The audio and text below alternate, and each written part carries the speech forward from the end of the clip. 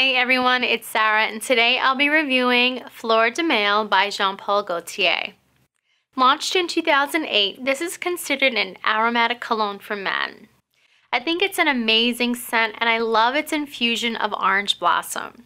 Some of the other notes include basil, bergamot, and caraway. Designed to seduce, I think it makes a great signature cologne for men who love standing out.